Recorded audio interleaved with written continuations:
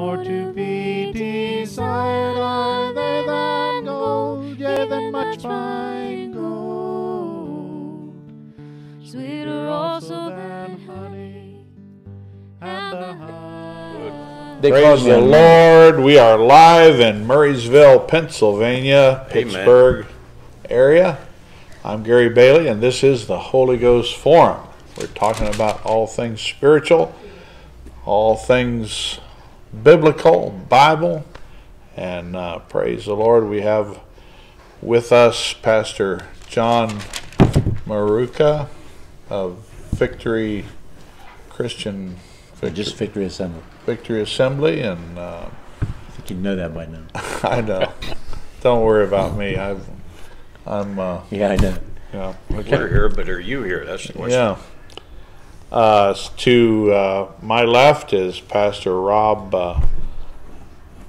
Layro. Having a problem tonight, are you? Having a little trouble. He's associate here at Bloodbought Church, and then Pastor Gary Rudder, and he's pastor of the church that's hosting this. So we appreciate that, Gary. You're welcome. Praise God. It's the second Tuesday of the month. So each Tuesday, second Tuesday, you can expect us to be here live doing the forum and just talking about the Word of God and the Spirit of God. So praise the Lord for that.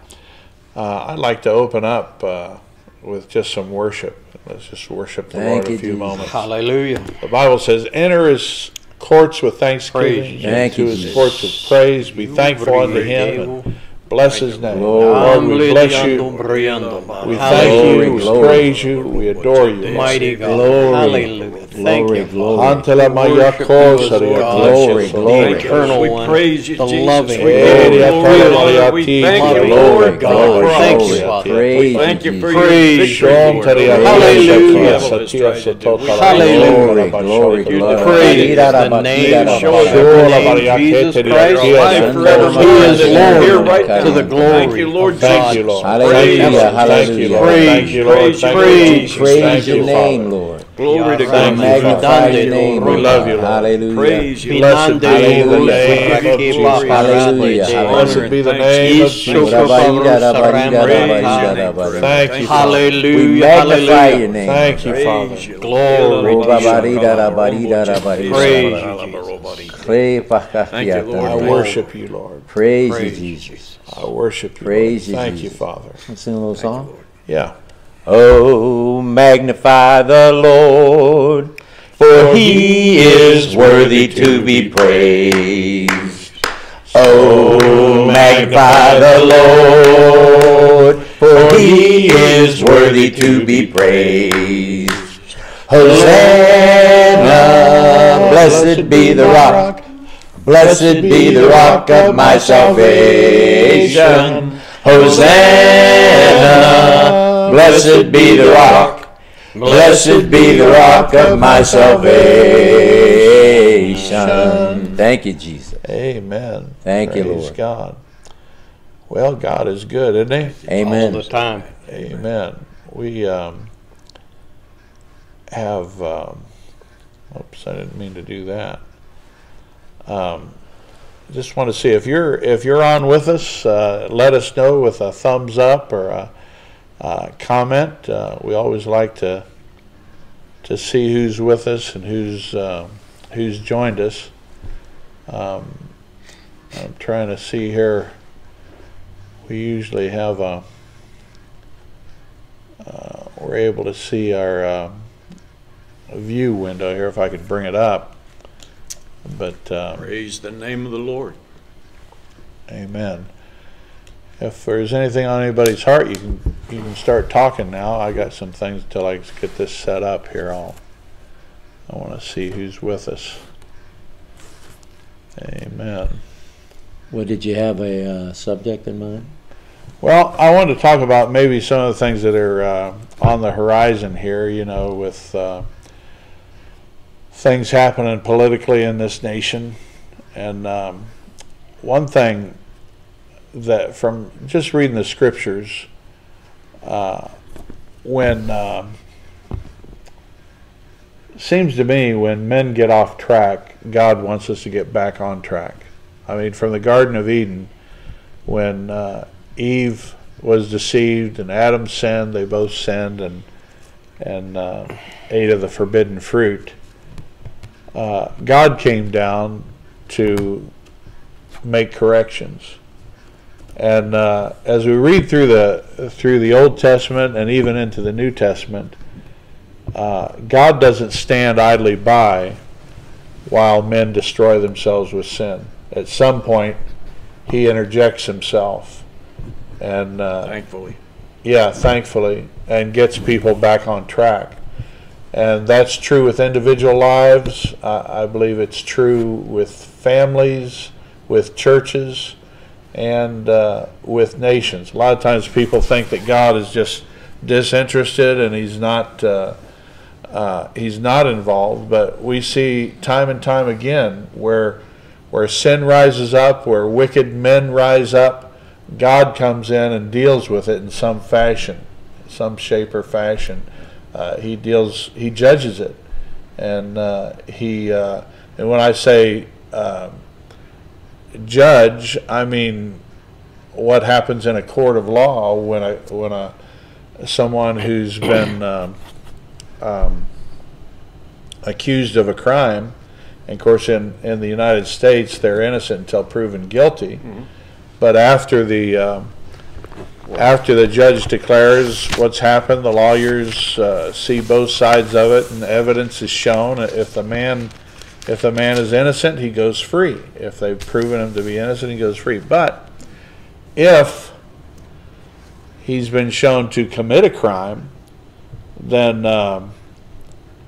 he's dealt with. Is there a word for that? What are they? Is it called the rule of law? Well, yeah, it's the rule of law. And, I mean, and the rule of law has seemed to have gone by the wayside. Well, what I'm saying is with God, yeah, God makes sure that that things are handled justly. Yeah, at some point eventually. You got to start sticking by the rules. Yeah, and so you got one of the first situations. Of course, you see Adam and Eve, and then another situation you see that's very clear where God deals with a city. And He's looking at Sodom and Gomorrah and all the wickedness that's going on in that city. And He came down to talk to Abraham about it because Abraham was his friend, and he thought, well, if I do anything in the earth, He lets His prophets know. Abraham was also a prophet. And so Abraham interceded for Sodom. And he started out saying, well, Lord, I know there's wickedness in the city, but if there are 50 righteous men, would you spare the city? And He would. And then He went to 45 and to 40. Then He went to 30 to 20, then to 10.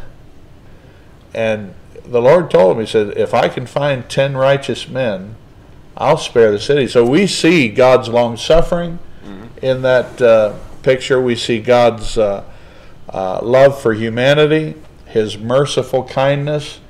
But we also see, if we follow it all the way through, we also see that God deals with wickedness in the earth. God deals with sin. And I don't know what all was going on in Sodom. Of course, we can conjecture and we have some ideas, but God said enough is enough. Well, we know what's going on now. We might not have known everything that was going on then. That's what I'm getting to, for sure. We know what's going on now, that's for sure. But what my point I'm making is God doesn't let sin and unrighteous behavior and wickedness just to continue on with no so it falls to us to correction. Run to God for judgment, yeah. not away from Him. He's merciful. He wants us to come repentant, Sure. He doesn't want to have to punish. Yeah. And so he's gone all the way, really, to provide for our forgiveness and deliverance. And if he doesn't do something like what you're talking about, then He's going to have to apologize to that city that He destroyed. talking about what's going on today. But what I was wanting to just make a case for here today is the fact that God deals with wickedness in the earth. God deals with sinners in the earth. And it just doesn't, even though it might seem like it, if there's righteous people crying out, God gets involved. Now, I don't know what the case would be if a place is just given over to wickedness. I don't know. In the end time, in the book of Revelation, we see after the church is taken out of here and raptured away, there's still people that believe. There are people that will not take the mark of the beast. There are people that will be martyred for the sake of their faith. Why they didn't make the rapture, any number of reasons. But the fact of the matter is, God still deals in that situation. He's going to come down, and when sin is just at its tipping point, God comes in with 10,000s of his saints, and he comes in and takes charge. I got a scripture here for you, Gary. Yeah. 2 Peter 3:9. It says, "The Lord is not slack concerning his promises, as men count slackness, but long-suffering towards us, not willing that any should perish, but all should come to repentance." Yeah. God has the wages of sin is still death, but God is merciful, and he allows time for men to correct their ways. But if somehow he doesn't show the wickedness and show the evil, then how could he bring repentance to people? You can't. Right. People just go on and on. By the law is the knowledge of sin. People have to see right from wrong and see it clearly at some point and see what's wickedness and evil, what's sin and what's good and righteous. So we've got Sodom and Gomorrah. Then you've got other instances in the Bible, the kings of Israel, where God set up. Well, you can even go before that with Moses and the children of Israel. Moses was literally receiving the law, and the children of Israel began to rebel at that point and made. Well, they wanted to party. Yeah, I mean, after God had delivered them from Egypt, showed them all kinds of signs and wonders and miracles, parted the Red Sea. Matter. And it didn't matter to them. Well, apparently not, because just I don't know, it was a matter of probably weeks or months. Well, Moses was on the mountain. Well, they were waiting. Yeah. Moses on the mountaintop, and they began to party and created a golden image. They didn't want to wait. Yeah. I mean that still goes on today. If people don't want to wait, you got to wait. And waiting's probably. You told me that. Yeah. It's tough. It's not easy. Waiting's tough. Nobody wants to wait. We want to go to the drive-up window. Yeah. And help the poor girl that don't get that hamburger out of that window in a hurry. She better straighten out or get a new one. People don't want to wait. They don't want to wait for anything. I mean, it's like prayer.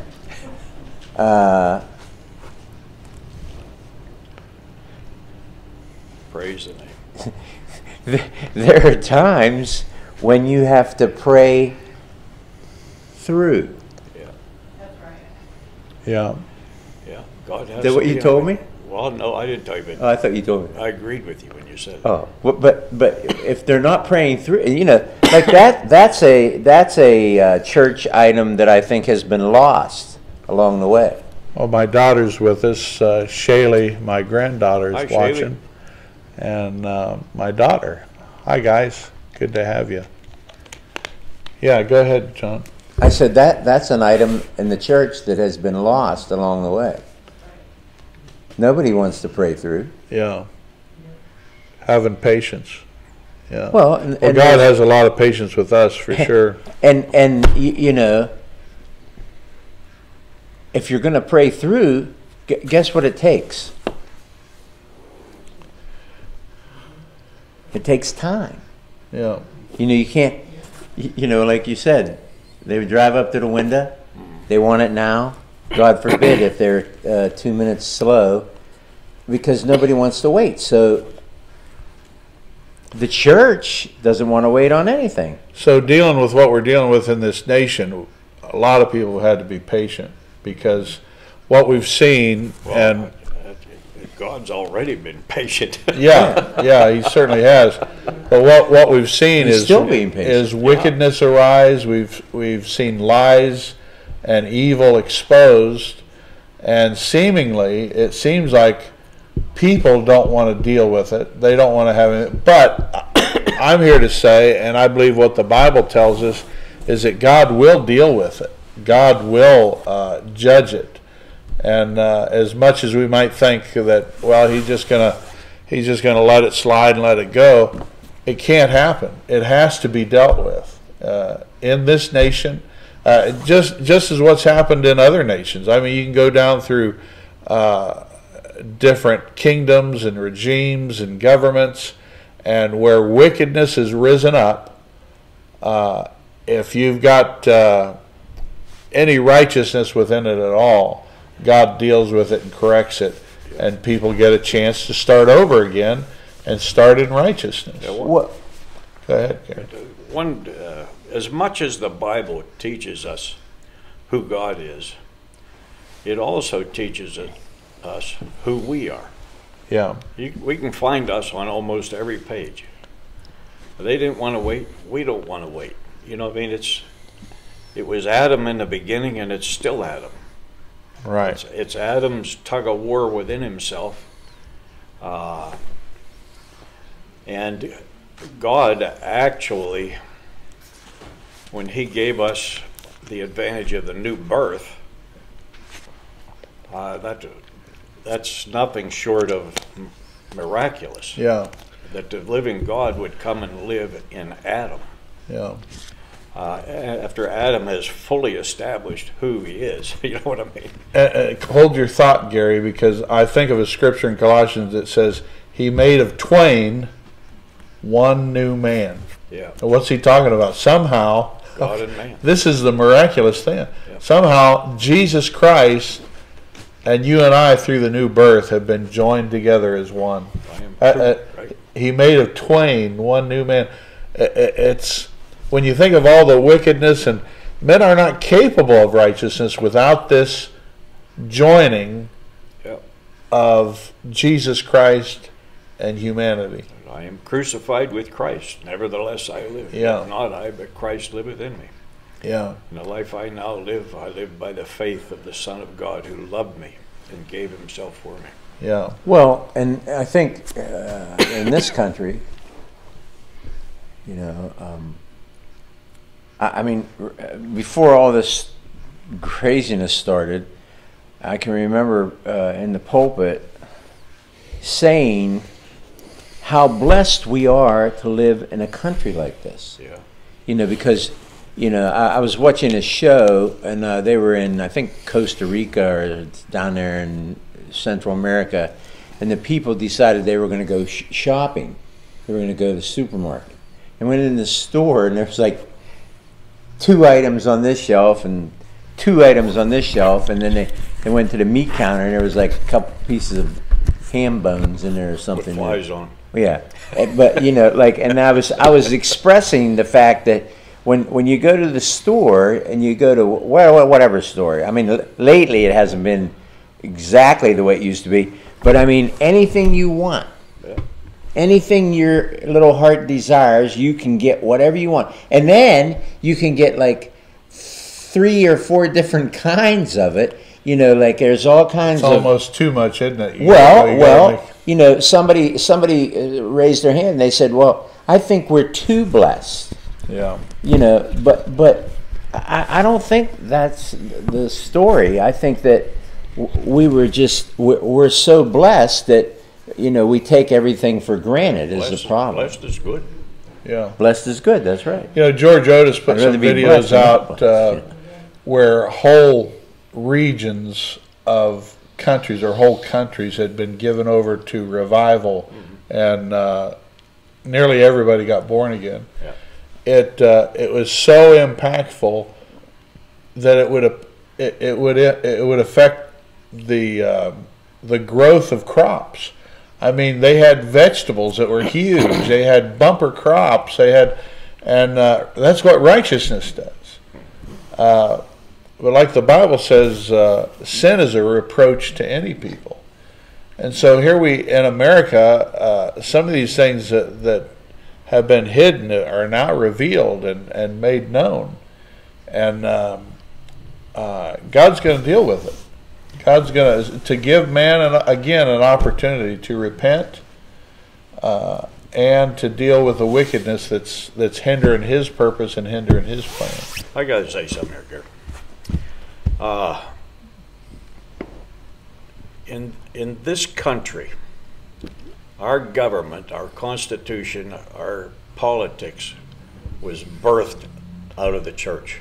Yeah. Men of faith prayed, sought the Lord, ended up with the Declaration of Independence and the Constitution and a form of government by the Spirit of God. In the early days, they preached politics from the pulpit, and they would preach for and against people running for office, depending on the character of the man. I don't know what happened to that, but we're the only other covenant nation on the earth other than Israel. We were birthed in covenant with God. As much as their Hebrew Bible is a part of their Jewish government, Israeli government, so the Christian Bible is that integral to our government. And I think we've gone too long where preachers have neglected this from the pulpit and haven't preached on government and politics. And so the church has gone to sleep and the country was allowed to slide into the pit where it is now. If you're not, what good is the salt if it stays in the shaker? You know what I mean? We're the salt of the earth, and we've let our country spoil. I think that a lot of that goes to the pulpit. You know, we got to. Well, that's right. I was just going to say, the church is where the problem lies to begin with. Yeah. You know, because we got the light, we should know about it. and when you talk about judgment, we've mentioned it a couple times here tonight. I've heard it. What did he say about judgment? It's going to start in the church. You know, he's going to expect something more than what you see going on in the church right now. And I've often said, Lord, let it start with me. I want to be clean. I want to be judged. What about secret faults, things you don't understand? Nobody, I don't think there's a Christian that would think that he's as perfect as God is. So that means I got some imperfections. You know what I mean? Well, you know, I've mentioned to you that I've had conversations with him, and I started putting input in. Well, that was stupid. You know, because God needed to know something. Yeah, he needed to know something, and I'm going to tell him. Yeah, and God, I got something you need to know here. And then he would, you know, like once I asked him about something, and he said, "I know that." You know, and then as soon as he said that, I stopped and I thought, yeah, what am I thinking? what am I thinking? You know, I'm telling him something that he didn't know. Come on. God is real, and he talks to you just like we're talking. And why do we treat him like he's some far-off entity that we need to shout at? You know what I mean?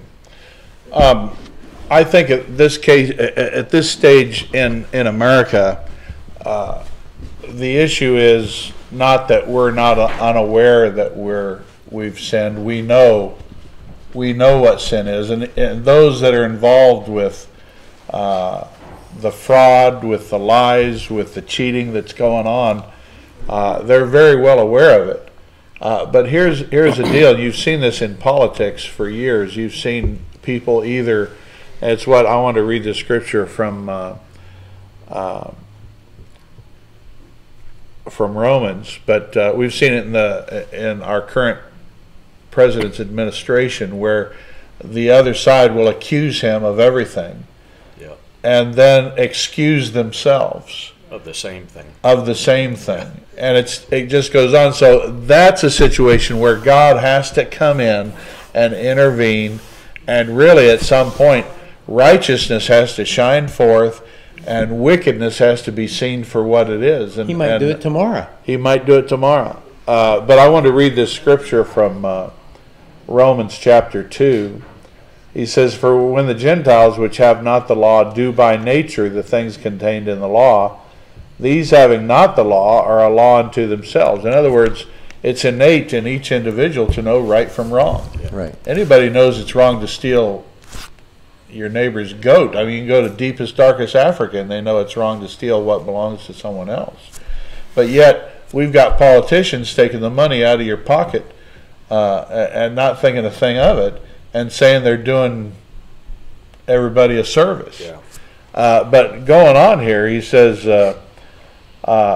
"Which show the work of the law written in their hearts, their conscience also bearing witness, and their thoughts the meanwhile accusing, or else excusing one another, in the day when God shall judge the secrets of men by Jesus Christ according to my gospel."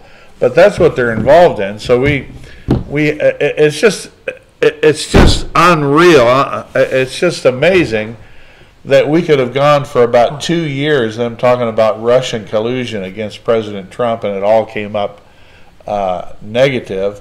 And all along, they've been in the pockets of the Chinese, of the Russians, and They were the ones colluding. they were the ones doing it. And so they're in a position, I believe, they're ripe. This nation is ripe for God to deal with wickedness, with evil, with lies and fraud, and let righteousness prevail. Let righteousness come forth. I think we're in for quite a ride the next few days, but possibly even the next few months. Here's a scripture to that end here. Romans 13, "Let every soul be subject unto the higher powers, for there is no power but of God. The powers that be are ordained of God. Whosoever therefore resist the power, resist the ordinance of God, and they that resist shall receive to themselves damnation. For rulers are not a terror to good works, but to evil. Wilt thou then not be afraid of the power? Do that which is good, and thou shalt have praise of the same. For he is the minister of God to thee for good.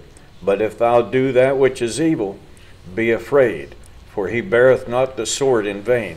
For he is the minister of God, a revenger, to execute wrath upon him that doeth evil." And this is not, we think, and maybe some people think that what's going on in this nation is something new, but the devil's been operating this way since time immemorial. I don't recall the name or who it was. It was one of the Caesars that was ahead of Rome, but they burnt the city. They burnt the city of Rome down, and then they blamed it on the Christians. And it's almost like, it's almost like what's going on today. All this. You know what they're doing by what they're accusing you of doing. Yeah, it's like they're going down the list. Exactly. Yeah. It just wouldn't be believable if you didn't see it just being laid out in front of you. They're going to be sitting in a jail cell saying, "How could I have been so stupid?" Yeah. And I believe what I'm saying here tonight, fellas, is that God will not allow it to go on forever. There's a scripture in Joel. It's not the one that you think of all the time when you think of Joel. It's backed up a little bit, but it's Joel 2:21. And it says, "Fear not, O land, be glad and rejoice, for the Lord will do great things." So, I don't know what those, I had been preaching, and then, like a lot of things that you preach, you don't have exactly what it is that you're talking about, when you preach something like what I was preaching was, don't be discouraged, because God, you need to expect great things from God. Yeah. God's going to do great things. And then I preached it for a couple of weeks, and then this thing happened. The craziness that's going on, happened. Yeah. And then people were like, I was sort of like looking at me like, yeah. But I believe this, John, that God will not continue to stand idly by and just allow things to keep crumbling. When there are people that believe Him, that's what this word says right here. Yeah. He'll do great things. And when you preach, or even if you give somebody a word, they want more. This is not enough for them. Fear not, O land, be glad and rejoice, for the Lord will do great things. Yeah. Well, what's He going to do? What's He going to do? What's He going to do? Well, I can't tell you exactly what He's going to do. All I know is the word said. That's right. He's going to do great things. It's like what I'm going through right now. Everybody call. And that's why I told you. I said, I'm going to start telling them. Give what them the a faith says. scripture. Give them something that the Bible says. And then if that's not good enough for you, you have to call someone else. Right. Call whoever. Yeah. Amen. But I don't know why that is the way that is. People want more. You give them a piece of what God's word says. It's not that's not enough. What are you getting? What else did you do? Because I know. You know how I know? I do the same thing. Yeah. He tells me something, and that He's going to do something, and then what you start doing? You start going, well, how are you going to do it? Or how's that going to? If you need some money, and He says, don't worry about it. I'm going to take care of it. Well, how are you going to do it? Where are you going to get it? Where's it coming from? You don't need to know. It's like the baptism in the Holy Spirit. This is Holy Spirit form, right? Mm-hmm. And when you talk about the baptism in the Holy Spirit, people don't need to know everything. They just need to know that you're seeking the baptism, and you will speak in other tongues. Yeah.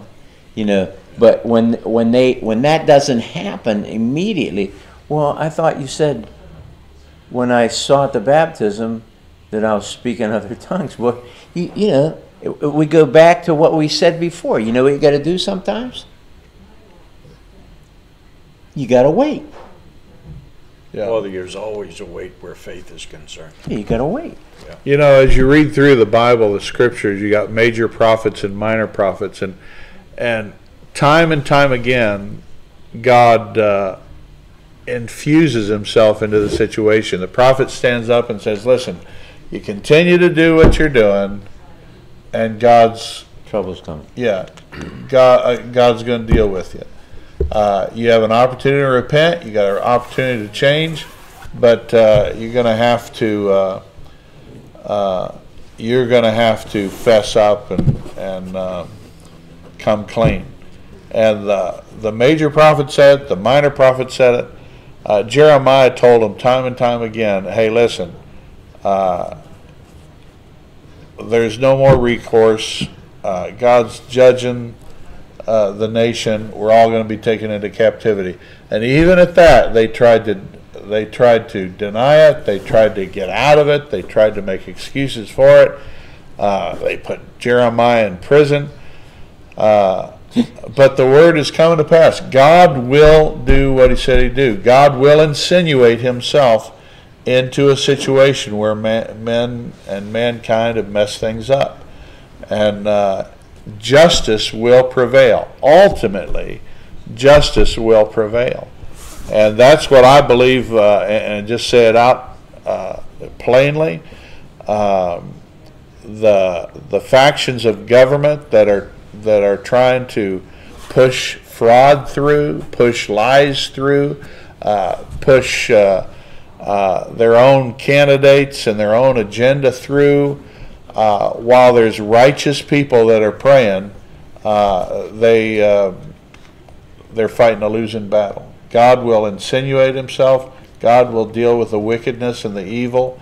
and God will defend and uphold the righteous, and I believe He'll do it in this nation. Now, it's gone on for years, but we weren't aware of everything. But it's like when it comes to, Well, that falls back to your pulpit. yeah, Your pulpit goes quiet and the people don't know. yeah, yeah, Pastor Rob has something to say. yeah. Go ahead, Rob. You do? Oh, okay. If you go back through the types and shadows that we have, which is Israel, Yeah, they constantly did well, and when they had more than enough and everything was really good, they went slack.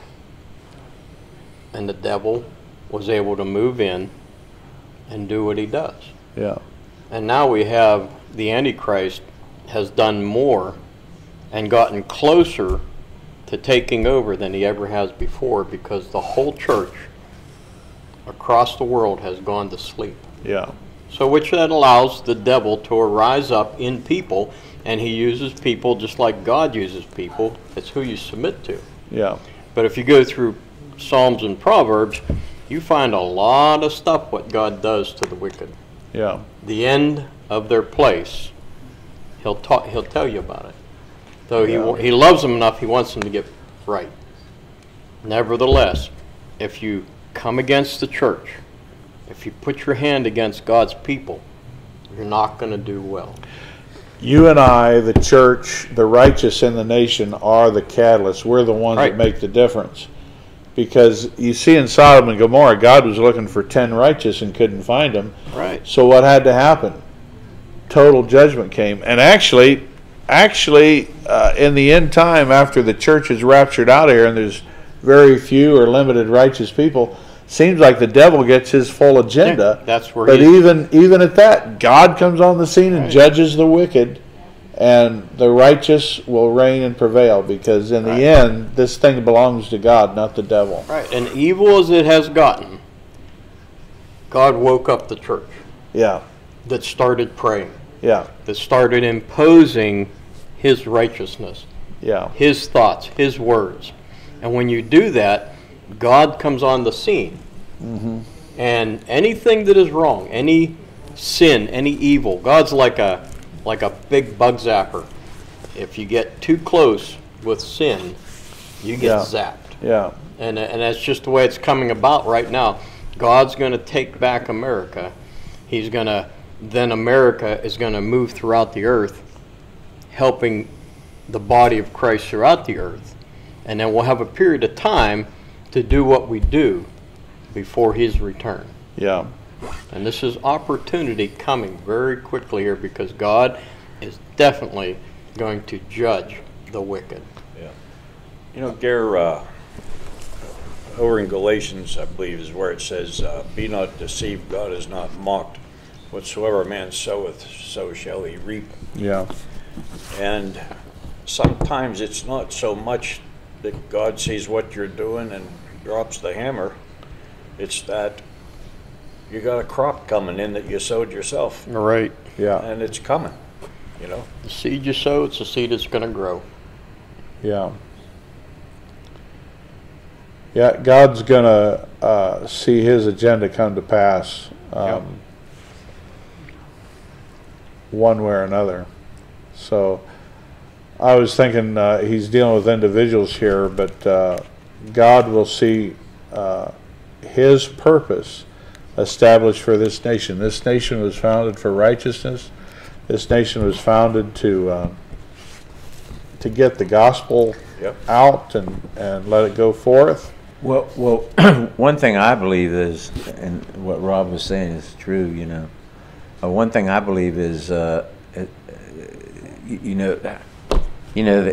they talk about the new norm. I think we mentioned it the last time I was here. We talked about the new norm. Oh, yeah.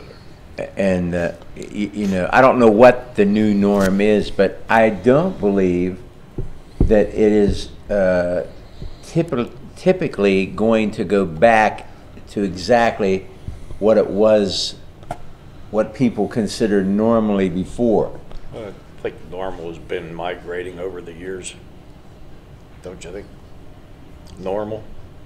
What's normal what was normal 5 years Well, ago is different than what right. was normal 20 years What I'm ago. talking about is, you know, the Sunday afternoon football Yeah. is going to be, you know, I don't think it's going to be the same. I don't think it's going to be. Yeah, I haven't watched it for 2 years now. Well, that's what I'm saying. I don't think that it's going to be I think everybody's in for a big surprise when it comes to that. You know, if you're a lover of the Steelers, I'm sorry, but I don't think it's going to stay the same. I don't think any of that's going to all. Well, prior to the last couple of years, really, it's not either good nor evil, but it's like the powers that be, the wickedness that exists, has literally taken it over, and righteous people are going to repel against it. God's going to repel against Well, I it. mean, I'm talking about everything, not just football. I'm talking about everything. You know, I think all of what we knew to be a certain way, I think God's going to take a swat at it all, and it's just going nothing's going to be the same. I think a lot of false gods have fallen this year. Yeah, that's right. Yeah. And that's what I'm talking about. You know, like those things aren't going to be the same. You know, and I think people, you know, and the church really needs to understand that. I mean, there's so many people in the church that are just like the people in the world. You know, maybe not in this church, maybe not in my church, but I mean, I have some people in my church that, you know, they're worldly. It's just that simple. You know, they're more worldly than they are. That's Godly. why they come to church, John. Well, So I you mean, can straighten them out. I want them there. Don't misunderstand. But I'm just saying they're still worldly. You know, they come and they're worldly. They, you know, and no matter what you tell them, like Sunday, I handed somebody a piece of paper and it had "flee fornication" on it for him and his girlfriend. Yeah. And You want to preach at our church? maybe someday, but you know what I'm saying? Flee fornication. And you know, but haven't heard a word back on it, you know. But I told somebody in my immediate family that, you know, a certain individual I'm not going to mention who, but they need to flee fornication. That's what the scripture says. Yeah. And then if you read on right after that, it's in 1 Corinthians 6. Then you read 7. It's all about marriage. Well, you know, and I had somebody say, well, you know, that piece of paper from the state, well, you know what? In reality, I don't know whether you know this or not, but they've made, what do they call that, the common law marriage in Pennsylvania null and void. Yeah, well, what did away with that was same-sex couples. Oh, really? Yeah, because they would be married. That's why they did away with common law. Crazy.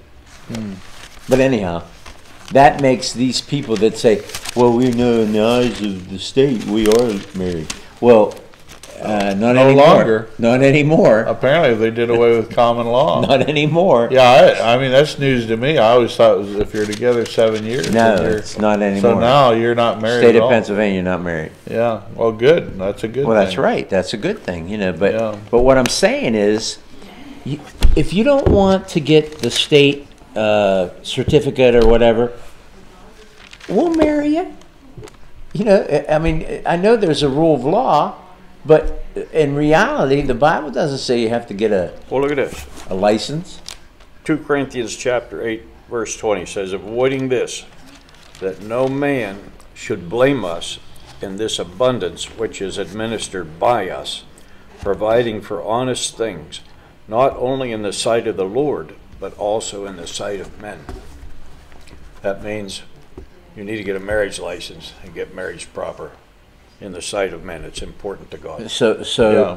they have to do it whether they want to or not. You know, they have to do it right. You know, Well, and I've tried to. Well, I'm just trying to fish them in some one way or another to, you know. So think about why getting is married. God against adultery? Why is he against fornication? Because ultimately, sin hurts people. Sin hurts individuals. Well, and you know. especially fornication. Yeah. When you got fornication, it doesn't make for a close relationship, even if they get married later. It's not a good thing to live with sexual relation before marriage.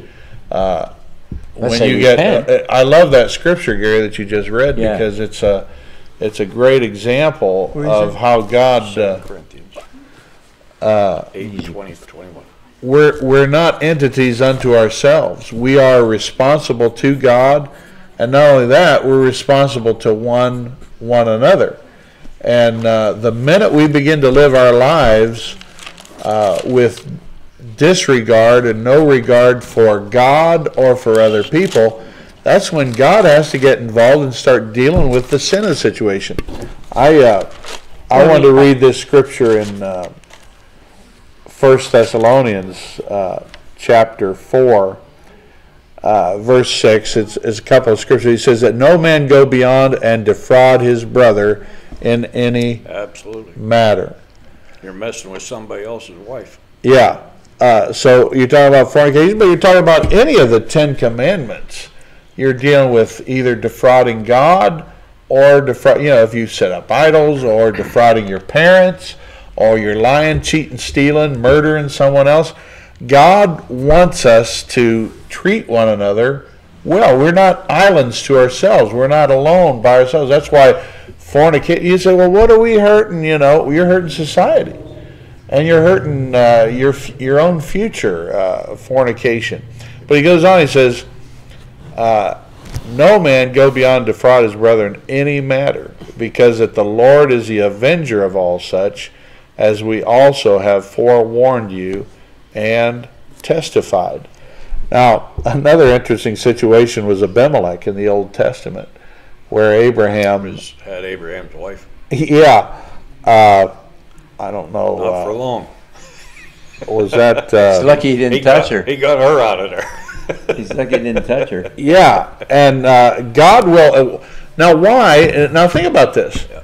Why did God insinuate it? Humanism says this, and the philosophy of most people is, you do what you do, I do what I do, I believe the way I want to believe, you believe the way you want to believe. You let me do whatever I want, and I'm not bothering you, and I'll do whatever I want, and I won't bother, and you don't bother me. What I'm supposed to do is bother you. That's what I'm supposed to do. Yeah, but the point I'm making is God never set it up that way. Yeah. God set it up because we interact with one another, not especially in the body of Christ, but even beyond the body of Christ. And so here, Abraham foolishly presents his wife as his sister. So this, unbeknownst to King Abimelech, he takes her, and I imagine planning on either marrying her or including her in one of his concubines, and going to have relations with her, until God talks to him in a dream, says, you touch that woman, you're a dead man. That woke him up pretty quick. And not only does it say that, everybody in his household, their fruitfulness dried up, and All kind of bad things. all kinds of bad things happen. What I'm saying is, these guys that are thinking that it's all right to lie, think about it. Defrauding millions of people of a vote, it's heinous. It's heinous wickedness, and I'm telling you, God will not allow it Yeah, I got to continue to go on. I got chided on Facebook about the election not being fair. That's all a lot of bunk, and I need to just forget it. And I said, your vote counted 1.26 times more than mine did, and I'm not going to forget about it. Well, I don't think Cyrus is done yet. That's my opinion. No, Yeah, I don't think so. I'm believing, and Trump's good for at least 4 years and maybe 8. And maybe According- yeah. according to the the prophets that have spoken, he's going to get 4 more years. And hey, I'm all for that. I mean, I wished I'd have prophesied it, but I believe that's what I believe. I believe prophesied he'll a have. landslide. I believe He he'll did have get on more. landslide. He did. Yeah, he had a landslide, no question That's how I know a about it. prophet. Yeah, but we. But a lot of people don't think that because they think that he lost. Well, there was Yeah. 131 million voters.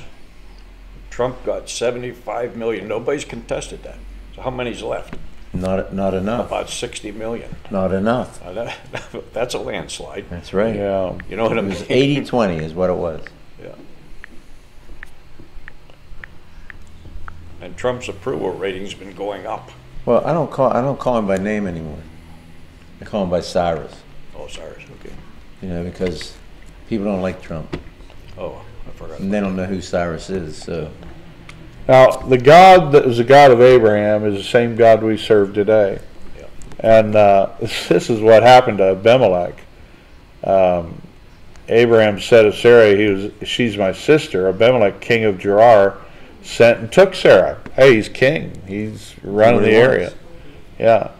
But God came. I'll tell you who's King of Kings and Lord of Lords. don't mess with him. Is you might think you're something. And I don't care who it is, George Soros, Rothschild, Deep State, anybody from Bush to Clinton to Biden, Obama, there's a king over you. And you'd better listen to him at some point or you're going to be in a bad way.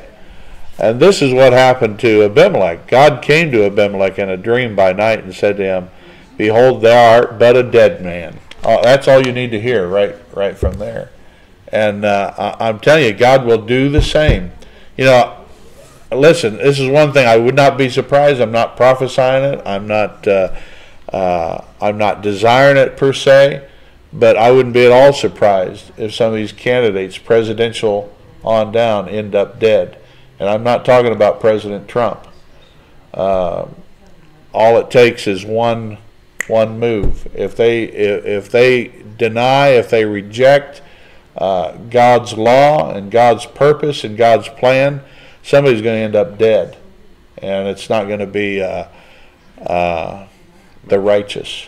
Make sure you're clarifying that that's not a threat. That's not a threat. That's not a threat. I'm just saying what God can do with Abimelech, he can do with any king, any ruler, any politician today. How do we reconcile this as Bible students? For God so loved the world that he gave his only begotten Son. It means he loves everybody. He would that none would be lost. But he drowned the whole world except Noah and his sons and wives. Anything that hinders God's righteous plan, Yeah. God's going to deal with. That's right. And you can see that in the book of Acts. You see it with Ananias and Sapphira. You see it with the man that was hindering the gospel in the book of Acts. I'd have to find it, but So did he love those he people? said, "Thou shalt be blind for seeing." Sure, he loved them, but he'll not put up with. He'll not stand for someone standing in the way of his agenda and his purpose. A lot of people, as far as their approach to God, they think he's off in a distant place someplace. You know, he's playing a game of checkers, and every once in a while he looks over the edge of the horizon to see what's going on the earth and shakes his head and goes back to his checker game. That couldn't be further from the truth. God is totally invested in humanity. God's totally involved with people, and he wants But he wants to straighten things out. many of what appear to be unrighteous people have lived a full, prosperous life. Not when they die. Yeah, but that's then. Yeah. That's not now. Oh, well. That's afterwards. Yeah, That's not what we're talking about. There is a scripture that says that some men receive their punishment here and others on the other side. Mm-hmm. I don't know what the address is, but that's the way it reads. You cannot get away from judgment. yeah. Yeah, I wouldn't want to be in the shoes of some of the people, what they've done. And what I'm talking about is the defrauding a brother, stealing from a brother, or stealing or hurting them or hindering them in some way. God will not put up with it. Now, Yeah, but our faith, our involvement makes a difference too. most of the Rothschilds and Rockefellers have lived to be old. Yeah, and for whatever reason, God's allowed that. For whatever reason, I don't know why that is. God knows. Acts 13, where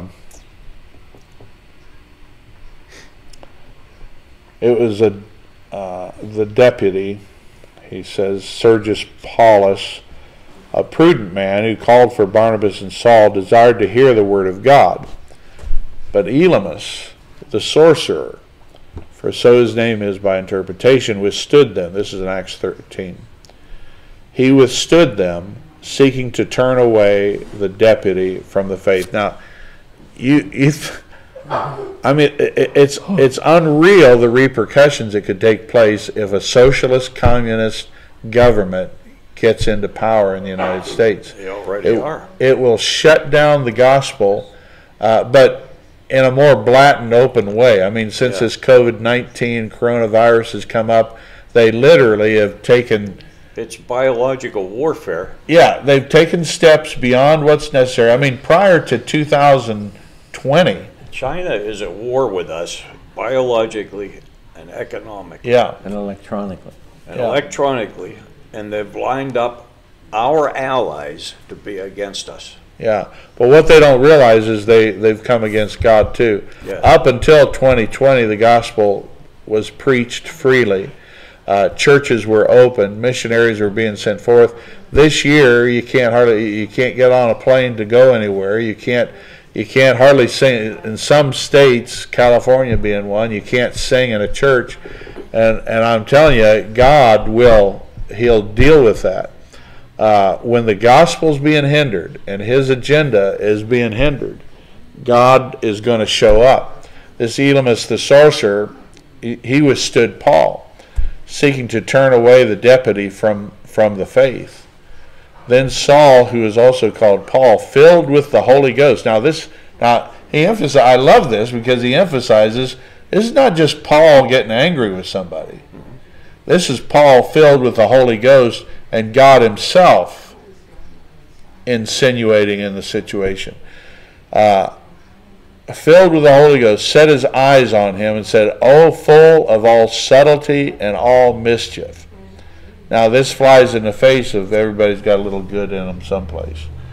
Thou child of the devil, thou enemy of all righteousness, wilt thou not cease to pervert the right ways of the Lord? And now, behold, the hand of the Lord is upon thee, and thou shalt be blind, not seeing the sun for a season. Man, that's a mercy. God could have blasted him off the face of the earth. Ananias and Sapphira didn't get that kind of stuff. They didn't get that mercy. Not seeing the sun for a season. Immediately there fell on him. Slide like that. There fell on him a mist and a darkness, and he went about seeking some to lead him by the hand. When the deputy, when he saw what was done, believed, being astonished at the doctrine of the Lord.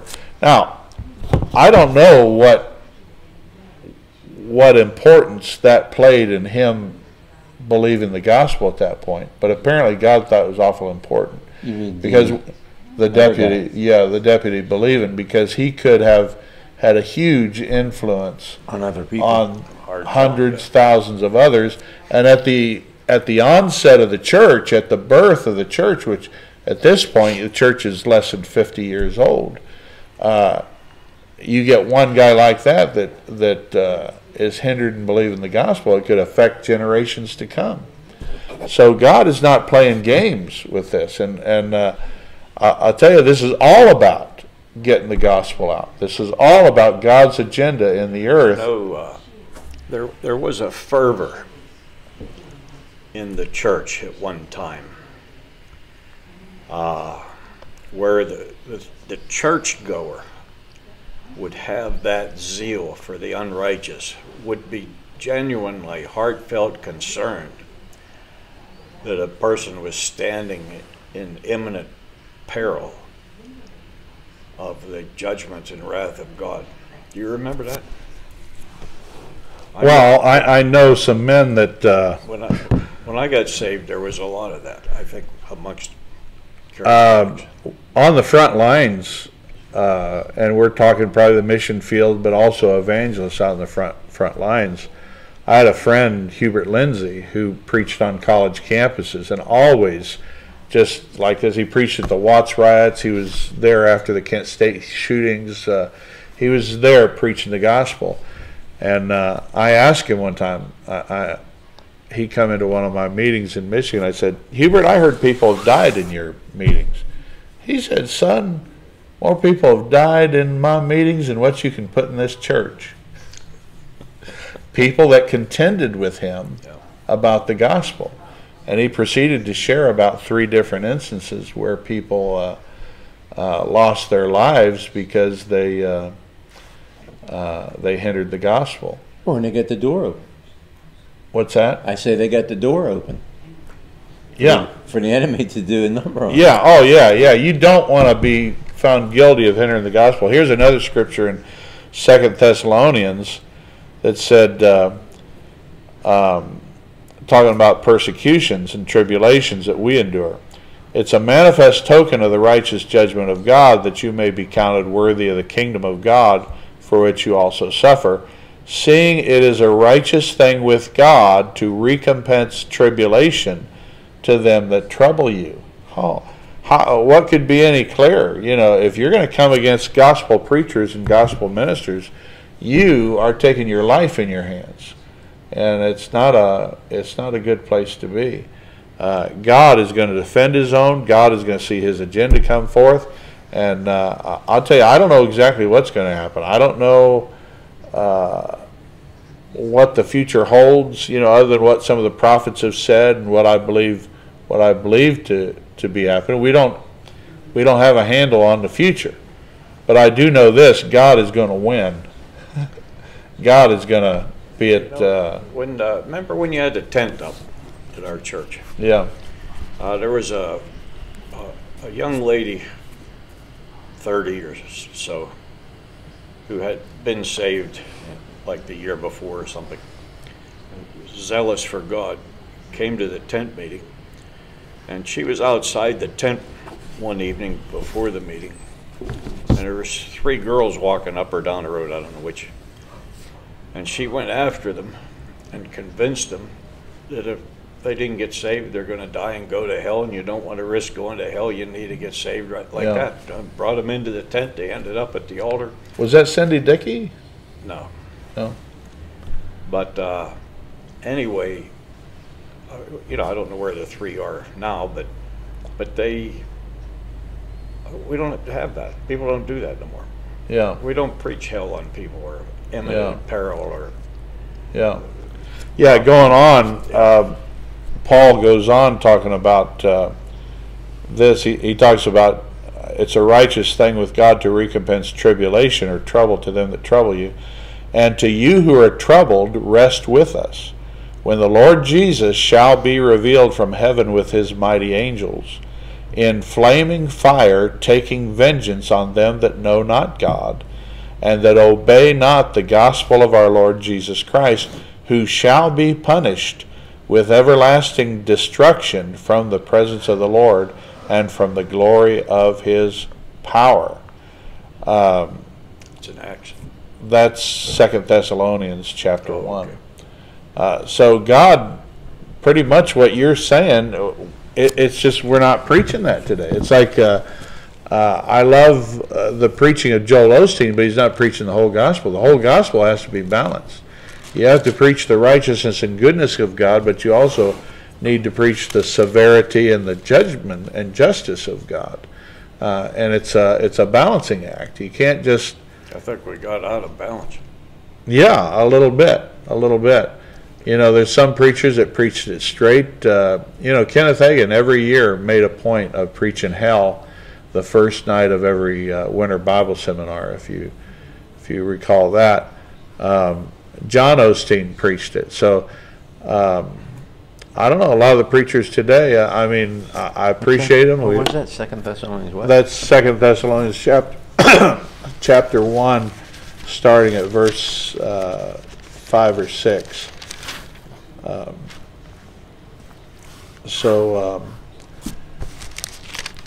Yeah, we've got to preach now. He's saying for those that in flaming fire, taking vengeance on them that know not God. Well, why don't they know God? Jesus said, I never knew you. Depart from me. They never made the effort. When the opportunity was given, they never made the effort to come close to God. God insinuates himself into our lives, and he expects us to come to him. Reading from Jude 21, keep yourselves in love, love of God, looking for the mercy of our Lord Jesus Christ unto eternal life. And of some have compassion, making a difference, and others save with fear, pulling them out of the fire, hating even the garment spotted by the flesh. Yeah. Now that's an excellent scripture to show us the balance of things, because you don't approach everybody with hellfire. Some people have had. Well, if you're dealing with an individual, you can be specific. Yeah. But if you've got a crowd, yeah, you don't know what's there. You know. Well, it's good to preach the judgment and justice of the law. That's something that Hubert Lindsay taught me, and that one of the best preachers and teachers along that line today is Ray Comfort. Yeah. You know, who understands that people have to have a reason to be saved. Otherwise, they're always asking the question, what do I need to be saved from? But by the law is the knowledge of sin. That's why we have to preach not the gospel, but you've got to preach the law to sinners who are unaware of righteousness and judgment to come. You've got to preach the law to show them their need for a Savior. Well, you know, looking at that same Thessalonians, 2 Thessalonians chapter 2, I mean, the 7th verse and the 8th verse, it says, for the mystery of iniquity doth already work. Yeah. Only he who now letteth will let. You know, if people want to live in sin, you know, God's not going to stop them. Right. That's what that's saying. Now, which verse is that? For the mystery of iniquity, Which verse? this chapter 2, 7. verse 7, doth already work. Only he who now Oh, letteth chapter 2. You're in chapter 2. will let until he be taken out of the way. He's talking about the Spirit, you know. He knows what's going on. I mean, he knows what's going on, and, you know, they act like, you know, these people act like that God doesn't know what's going on. I mean, I've seen people, you know, come to church, you know, raising their hand, I love Jesus, you know, and they're sitting there not married. And then you say something to them. I never said it from the pulpit. I went to him one time, and you know, the Lord told me, well, enough's enough. They've been there 3 years. I went to him, and I just said something. I said, you guys ever thinking about getting hitched? You know, something like that. Yeah. I never saw him again. Yeah. So, you know, and I think that what you're talking about, I mean, I'd venture to say that I saw some statistics about marriage a couple weeks ago, and, you know, it's declined, you know, the numbers are phenomenal, you know, since, you know, like the 20s now, you know, like... They're going to go up. Marriage is going to go up. Yeah. God's getting ready to do a thing. Things are going to change. I believe it. Well, it has to. Yeah. Yeah. People He can't- obviously takes That's what this- you're talking about. People can't continue to live Yeah. No. like this and think that they're going to get away with it, because they're not. No, The government does, so why can't they do? Yeah, You know what I mean? It's, Yeah. I know. Everybody's Yeah. following Lester suit. Summerall used to say, as the leaders of a nation go, so goes the nation. Well, he was right about that. And one thing I thought of when I was reading, this is Genesis 20, but when we were reading about Abimelech, and God said, thou art but a dead man, because he didn't do anything, he's just thinking about it. Thinking about having fornication with I'm sure a his man's intentions wife. were in that direction. Yeah. You know what I mean? But somebody that came to mind too is how God dealt with David, King David. He's very patient with him. He was very long-suffering and merciful to David. But David at some point thought, hey, God must not think anything of this, until Nathan came to him. About a year later, Nathan came to him and said, thou art the man, When I was first born again, the Full Gospel Businessmen were big, and they'd have a guest speaker in every month, and somebody of notability. I can't remember who was in, but he was preaching. And he told his story of this young girl, Christian girl, grew up in the church, just wanted to get married and go into missions work. This young fella come along, and so he decided that's what he wanted to do because he liked the girl, Mm-hmm. And so now they're both going to do that. And so they go to church, and then they get married in the church. Then they go on their honeymoon, and they go to the beach someplace. And so the morning after the honeymoon, they're out at the beach, and he tells her just to forget that mission stuff. He's not going. Oh my goodness! And just crushed the whole thing. This isn't going to happen. And he went down and dived into a wave. Nobody ever saw him again. It was the end. Never found a body or anything. Well, wow.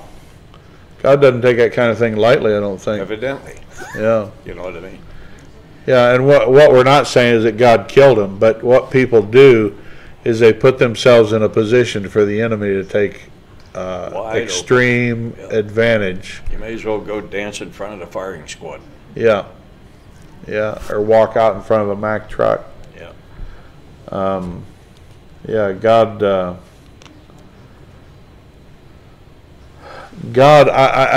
I'm so thankful that God infuses himself into our lives.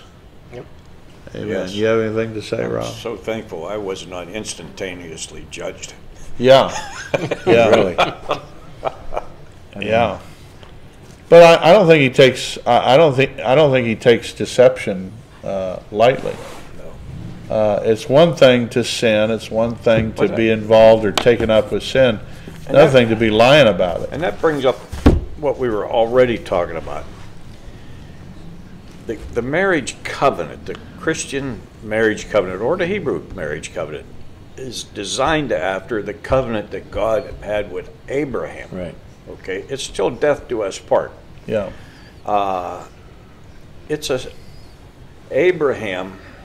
Abram, when he entered covenant with God, took part of God's name. Yeah. H and the A got added into Abram, made him Abraham. Yeah. It was a covenant. It was a sellout. I mean, God sold himself out to Abram, and Abram sold himself out to God, and they were committed, and there's no way you could do something bad to one and get away with it. The other one's going to get you. I mean, it's like a lock, right? Right. Living with somebody it's nothing like that. Yeah. As long as we feel like it, and then when we don't, it's a mockery. It's a mockery of the covenant of what God That's right. intended. Yeah. It's shallow and it's hollow No commitment. and it's meaningless. Oh my goodness. Pastor Gary, that could be a powerful message. Well, I'm just saying. Undara bakita labokose yandana maka yandane. Yondora labakila labokoka yandane. Yisondono bokai yende labasandone namaka yandane. For my word shall stand, and my truth shall prevail, and my purposes shall be established in the earth. So don't think that you can go on in sin. Don't think that you could go on in failure. Don't think that you can pursue wickedness and succeed. For my word shall go forth and subdue the enemy. My word shall go forth and destroy the sin and the sinner. But know this, if you'll walk and move towards me and receive my mercy, if you'll receive the life that I offer you, surely I will forgive, and I will heal, and I will bless, even in the light of rampant sin. I will show my mercy, and I'll bring forth life if you'll repent. Praise the Thank you. name of Jesus. Glory to God. Thank you, Father. In that covenant, Gare, God told Abram to get these animals and get them ready for sacrifice. So he cut the animals in half. There was 3, I think. And God came down in a pillar of fire and a pillar of smoke. And he gave Abram an anesthetic, right? He fell asleep, yeah. Yeah, a deep sleep. And so God stood in for Abram. God the Father, God the Son standing in for man. That was his purpose. Yeah. And they made covenant. And they made their vows as they walked through those animal pieces where blood had been shed. Okay. When they finished it, they would have done something like this. And if I ever break this covenant, let what happened to this animal happen to me. Wow. Jesus, knowing full well that that's exactly what would happen. Yeah. The man would break the covenant, and somebody's going to have to die. Wow. Wow, that's powerful. That's what the marriage covenant is designed after. Yeah. If I ever break this covenant, let what happen till death do us, it better be because I died. Yeah. You know, it's powerful. Yeah. Yeah. If people got married would think that way, you wouldn't have near as many divorces as you do now. Yeah, and it really is one of the most visible, and it makes us more aware of our covenant with God than almost anything else. Yeah. This is what Paul said in Ephesians. He said, this is a picture of Christ and the church. Amen. He knew he would have to die for his bride. Yeah. Yeah. Wow. It that's what I was saying, if that needs to be all laid out in a sermon, because that would be a powerful message to anyone that's thinking anything otherwise, and also a powerful message to those who are married. Amen. That this is Thank you. this is a great thing. Yeah. Amen. Amen. I've preached that a number of times. It's good. Yeah. Oh, here's the context that I usually share it in. Okay. That's the strength of that covenant, right? So when God came to destroy Sodom and Gomorrah, when Abram found out that's what he's going to do, Lot lives there. That's why he went to intercede. He did. I mean, the other people. Lot was there. Yeah. And so we know how that story goes, right? Abram comes out of his tent the next morning, and he sees that smoke rising. His heart sinks. Lot. Yeah. But God remembered the covenant he had with Abraham. Yeah. And those angels took Lot by the hand and led him out. Lot lingered. He wasn't going to go. The angel took him by the hand, led him out of there. Absolutely. And he'll do it for your lost one too. Amen. He'll take him by the hand and lead him out if he has to. Amen. That's Amen. a strong covenant, very strong. Yeah. And all that was tied to family and tied to marriage. Yeah. Yeah. Yeah. God is interested in the family. Yeah. Amen. I was thinking of the that prophecy that the Lord gave me in 2000, and I don't know if I can find it here or not, but in 2017, the Lord gave me a prophecy about family, and I may have read it. Did I read that here? I don't know. Excuse me just a moment. Let me see if I can bring it up.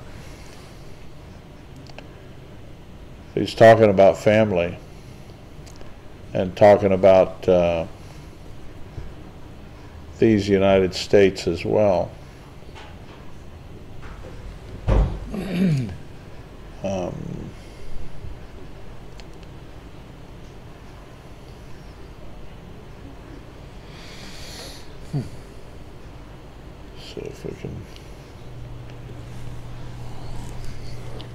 You know,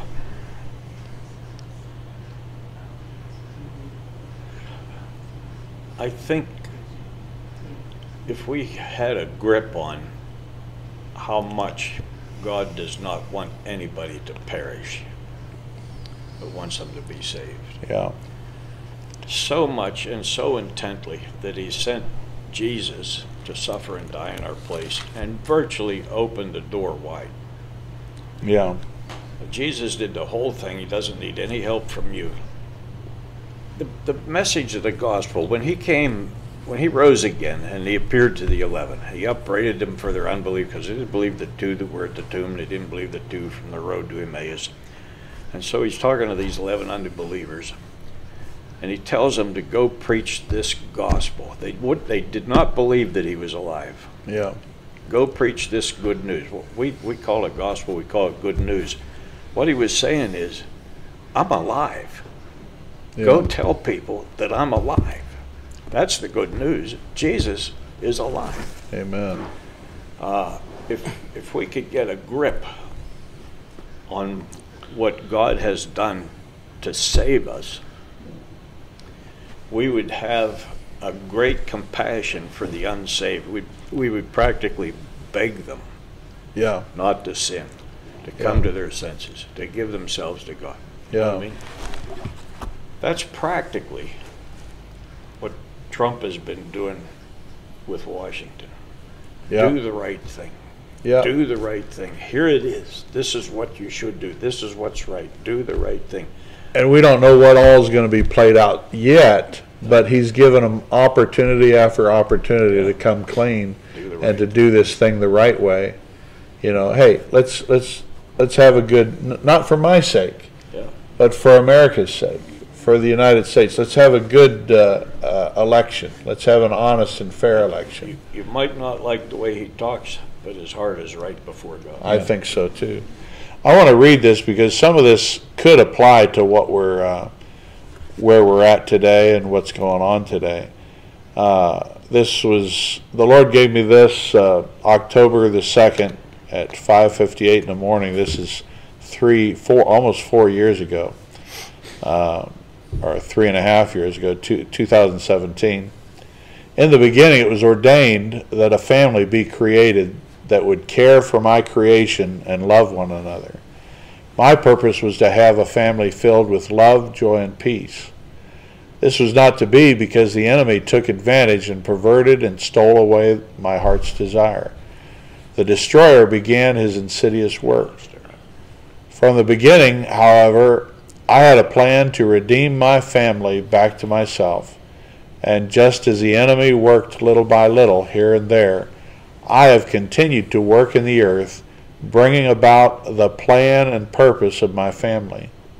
Through my son Jesus, this work of redemption has fully defeated the enemy, and the end result is complete victory and restoration of my family. Through the ages, I have raised up those who have willingly and freely obeyed my will. They have lived with my plan of redemption as their motivation and drive. These sought to establish heaven upon earth. Though they struggled and fought the good fight of faith, they defeated the enemy, and the kingdom of God increased in the earth. Just as the enemy has worked insidiously to spread death and destruction throughout the earth, I have moved and worked through a sanctified and holy people to bring about my will and purpose in the earth. My will is blessing and goodness. My will is peace and prosperity. My will is healing and mercy. My glory shall fill the earth. My compassion shall rule the day. Now concerning these United States, in times past I have sent my chosen ones, those whose hearts were pure and clean, those who desired my will above all else. These were sent to establish and bring about my will. They faced the enemy and won. They drove back the forces of evil and established a nation where my voice could be heard and my plan of redemption could move forward. A place where my family could thrive and prosper. A nation of families pursuing my purpose and plan. Again, the enemy has worked his dastardly plan. It would seem in the natural that he has brought about the defeat and demise of my church and this nation. That's where, I mean, just sitting here today, that's where it seems like that's where we sit. But do not despair. I have worked and I continue to work through a remnant of my church. Though it seems my church has increased in this nation, many have played the harlot and joined themselves with the world, becoming my enemies. Because of this, this nation will suffer a defeat as never before, and it will seem as if the enemy is won. Do not despair. From the ashes of this defeat will rise a mighty army. They will go forth with power and strength. At every turn, the enemy shall be driven back and defeated. The enemy shall not stand against this army. At this time my church shall rise, as if a mighty giant had risen from sleep. No more a powerless church, but a people mighty in faith shall rise up and go forth. The remnant shall become a multitude and a majority in this nation. Righteousness shall again prevail. That's what our prayer is. That righteousness shall again prevail, and my glory shall fill the streets of this nation. If there be repentance, it need not be that this nation suffer shame and defeat. I call the church in the United States to repentance. If they will pray and repent, I will turn and heal their land. I will quickly remove the wicked from ruling, and those leaders who are righteous shall have their way and accomplish my will. I should have prophesied that this week. Let me say that again. I will turn and heal their land. I will quickly remove the wicked from ruling, and those leaders who are righteous shall have their way and accomplish my will. I will hold back the enemy that would bring defeat, if my church will repent. Be ready and watch. I'm coming soon. Before I come, I'll restore my family in this nation, bring refreshing and revival such as this nation has not experienced heretofore, and I will bring to pass what your forefathers envisioned for this nation, a nation pursuing my plan of redemption, sending the gospel to all the world, a place where there will be days of heaven upon the earth. And this is what we're facing right now. We have the opportunity. I mean, it could go one way or another. I believe, though, that the church is in the place it needs to be. I believe. The word I got here a while back was, have I not heard, and will I not answer? Yeah. Amen. God's doing a thing. Amen. And it's going to be done. Amen. And what we mean by this, church, is we believe righteousness will prevail. I believe President Trump will have 4 more years. Amen. And like you say, maybe even 8 more years, depending on the situation. But I do not believe that wickedness, liars, and evil men can continue on and prosper. I don't believe that's possible with a righteous nation and a nation that's turned their hearts to God. And I believe that's what we've seen. We've seen the church praying. We've seen the church repenting. We've seen the church pressing in hard to God. So, amen. The powers that are in their elect have sold us to China. Yeah. And that's we're going into communism. Yeah. That's their plan. The deal's already done. That's what they want. And that's the agenda. That's what they set the whole thing up for, and their plan is right on course. And yeah. that's where they're going. What we have to remember too about China is there's a remnant in China as well. Oh yeah. A remnant of the church. Yeah, the church is strong. And they're praying and they're believing. And well, it's only the upper people that keep them communist. Yeah. As it is in most cases. But God has a way of removing those people. Yeah. God can deal with just the way He dealt with Stalin and Mussolini and Hitler. Yep. He can deal with these. I believe our time's coming. These men. I think Brother Hagin prophesied the bamboo curtain would come down. Yeah. Yeah, and I just read a prophecy of his on Facebook someplace where he talked about this darkness over America, but that righteousness would prevail. Did Amen. you see that, Rob? Yeah, I've got I read all his prophecies. Yeah. They're good. I was a young man, just 17, when Kennedy was assassinated. And that's right at that point in time, I didn't know what to think. But as time went on, I've always been unsettled and disturbed that was never handled and that it was covered up. It's the same tentacles of the enemy that were on the country then. There's the same thing that's going on now. Yeah. It's been corrupt from that day to this.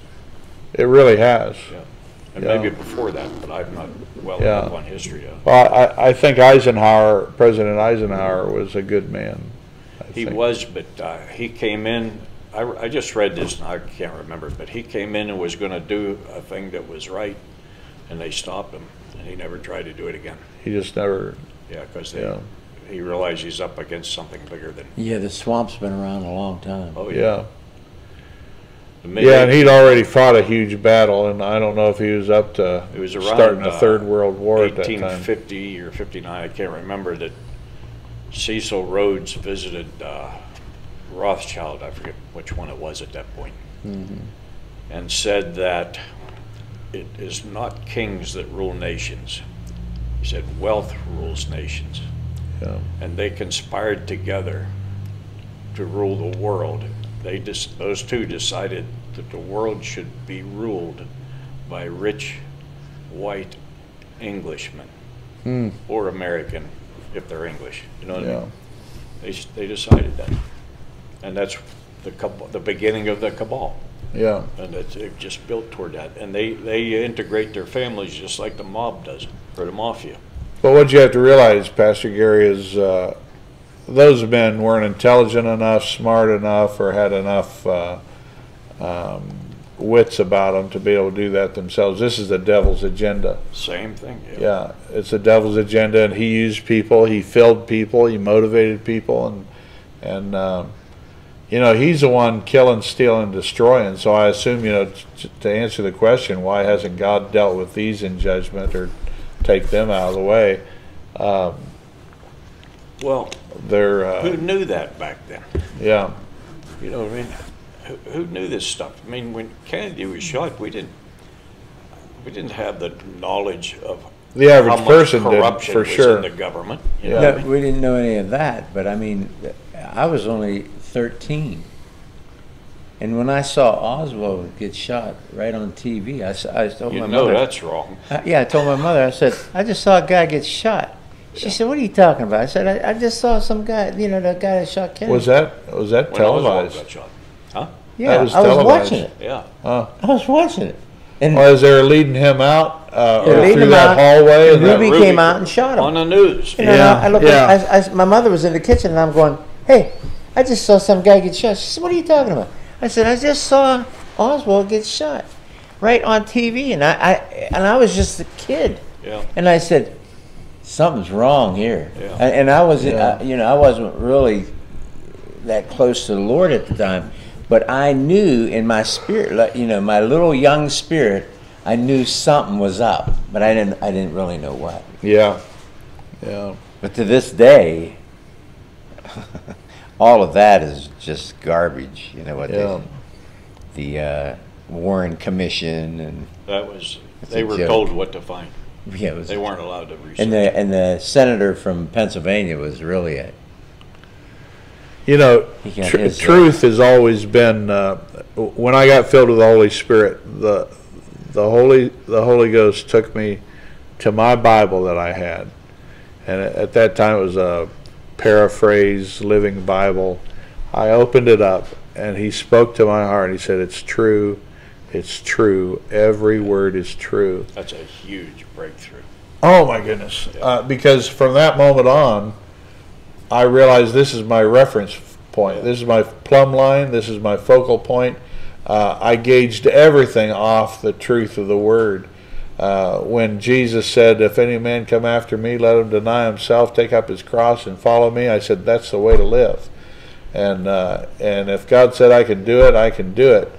And it changed my whole life. But what amazes me, Gary, is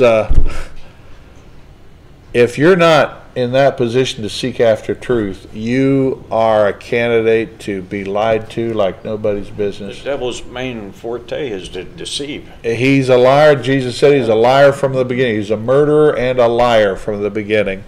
And well, and I found that you know, if you recognize that this is what it's all about, the Word.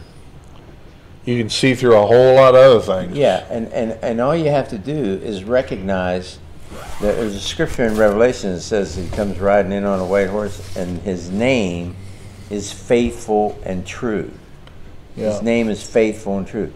Where everything else, nothing else matters other than you know that if he said something, like Gary said, you know, the scripture that says, God is not a man that he should lie, or the son of man that he should repent.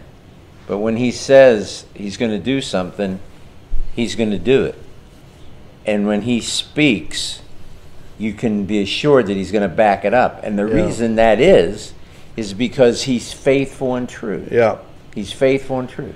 It's someone had written something about Trump and the situation and all the stuff that's going on in the nation at this particular time, and I made a comment afterwards. I said I appreciate you sharing the truth about this situation. I said it's an enigma to me how so many people can not know the truth. I mean, just be totally antagonistic against the truth. I mean, just deny, you know.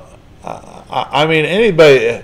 It's like the news media can't even keep the truth away from people if you'll look for it. Yeah. Like when they broke into the Capitol building, you know, you start thinking, well, something seems a little, you know, at first you're thinking, well, maybe some Trump supporters got a little, you know, rambunctious. Well, and then you start seeing a little thing come out here, a little thing come out here, and you recognize it's just as plain as a nose on your face. Yeah.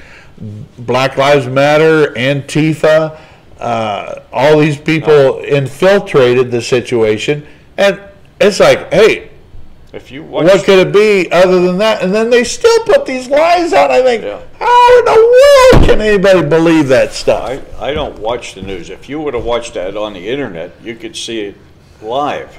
Yeah. The Antifa. And they let them in. No, the Antifa broke their way in. Well, but the Trump people were waved in through a gate. Yeah, they let them in. Yeah. They let them in. But yet today, I mean, just today, Gwen had the television on, and we're listening to how, well, they need to impeach Trump because he caused such a ruckus and riot at the Capitol. I said, gosh, how can people be so Antifa and then blame him for it? Yeah. How can people be so idiotic? It just makes no sense to me. How people can. I heard that, but that's stupidity. I know. On Hillary last but summer. if you don't settle on a desire for the truth and understand what the truth is, you can be lied to in any old way. I mean, I got family members. God bless them. I love them to pieces, but. What Pastor Gary? They have a problem with we used up almost our whole 2 hours, and Pastor Rob hadn't said anything. Yeah, come on, Rob. Okay. You enjoying this conversation? Yeah, I'm good. He was listening Sunday morning. Yeah. Well, this message is for the body of Christ. Praise the Lord. And you'll hear it. Amen. Everything that has happened, everything that is going on right now, is not about the government taking over. It's not about all the evil or the bad people trying to gain control. The whole thing is about the devil trying to stop the church. Yeah. Because if he can stop the church, he wins. Yeah. But there is a God. And they leave the God factor out. And here's how God acts, because God loves to show off. And when we get to that Red Sea, and there's no place else to go, we have hope in our God. There now. And he says right here, and Moses said to the people, fear ye not. Amen. Stand still and see the salvation of the Lord, which he will show you today. For the Egyptians, whom you have seen today, you won't see them again forever. And the Lord shall fight for you, and you shall hold your peace. God loves this spot. Like our dummy Shambach used to say, your back's in the corner. Good. That's right where you need to be, because that's where God shows up. Yeah, amen. And this is Hallelujah. what God's going to do. God's going to show up. He's going to put his Amen. thumbprint on it and say, I'm God and you're not. Hallelujah. And Amen. if they choose to keep going through with it, the Red Sea is going to swallow them up. As far as I know, treason is still a hanging offense. So, Yeah, yeah. Think about this, Rob, with Moses coming into Egypt and telling Pharaoh, let my people go. And he said, we're going to start out with a little blood red plague. yeah. Then we're going to throw in some frogs. Give you, this is just another opportunity for you to fess up and say, hey, okay, we've overstepped our bounds. Let God be God. We're going to throw in some flies and some nits and lice. Then we're going to throw in some darkness and hey, after about 9 plagues, shouldn't you get the clue here?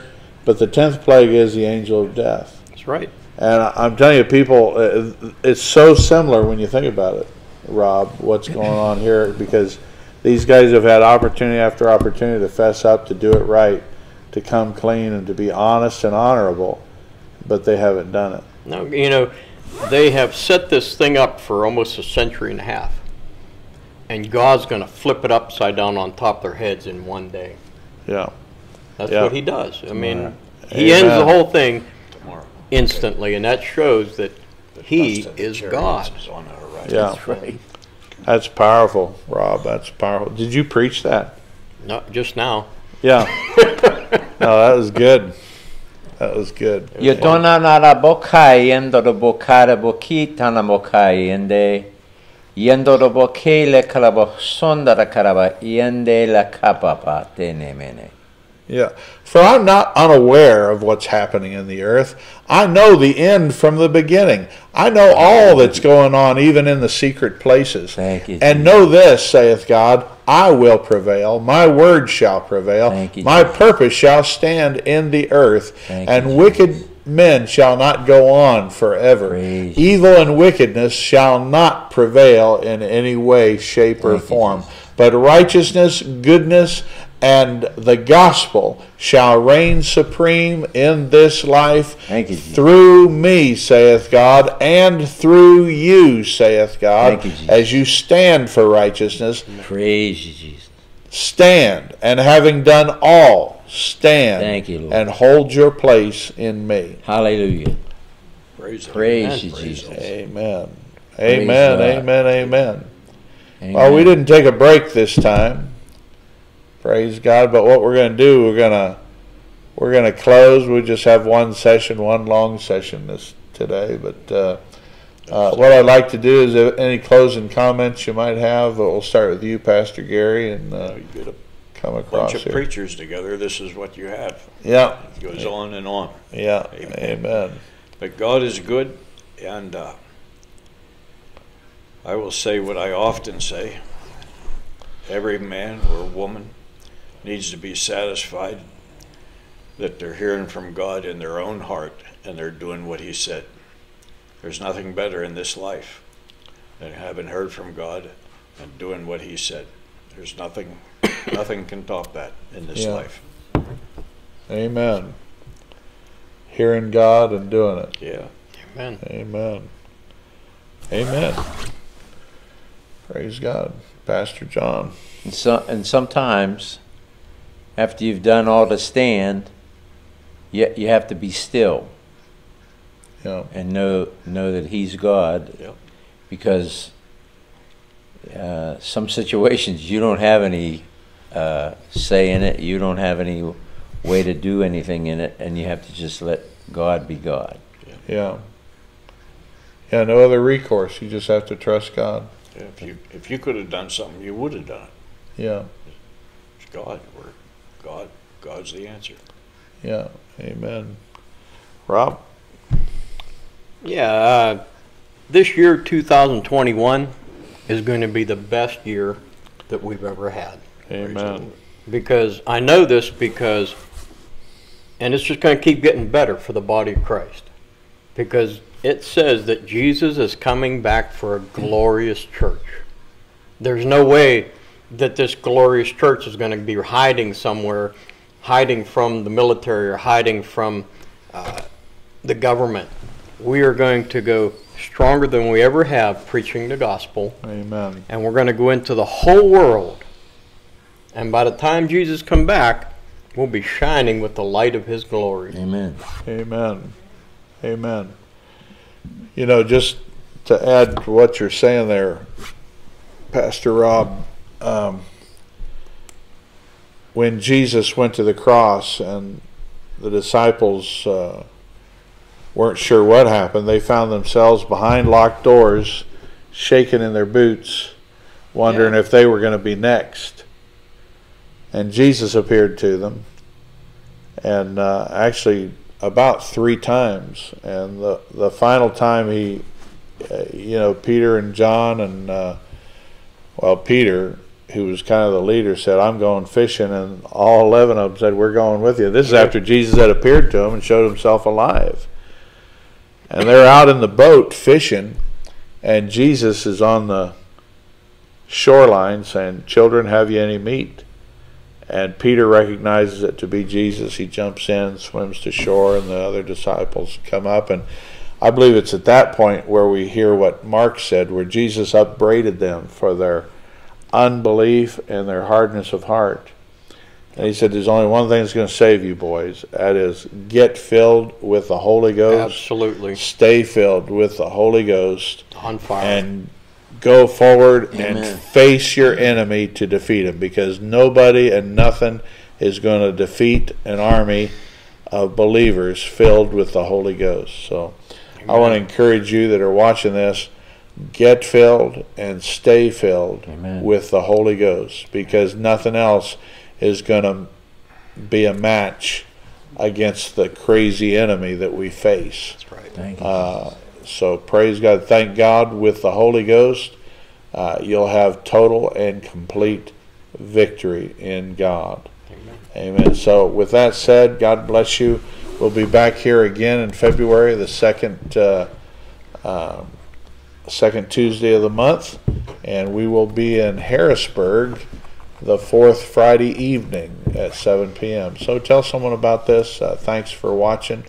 And this will be on YouTube as well as on Facebook. God bless you, and we'll see you again. Amen.